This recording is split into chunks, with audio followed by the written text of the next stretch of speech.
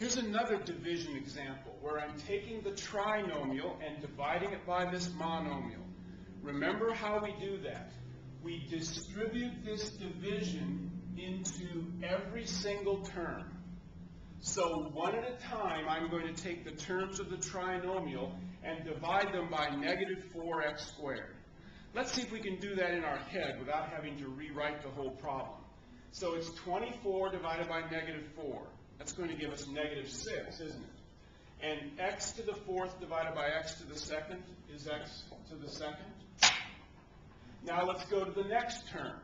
Minus 12 divided by minus 4. Well, think of it as a negative divided by a negative. That's a positive, so that becomes plus 12 divided by 4 is 3.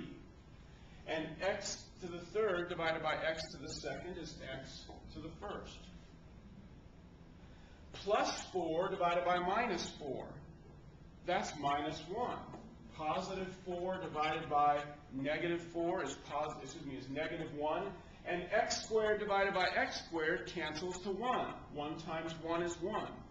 So all I have is minus 1 when I perform that division with the last term of the polynomial.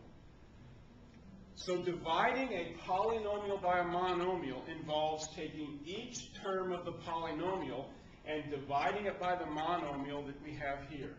We distributed that division over those terms, and that produced the quotient that we see here.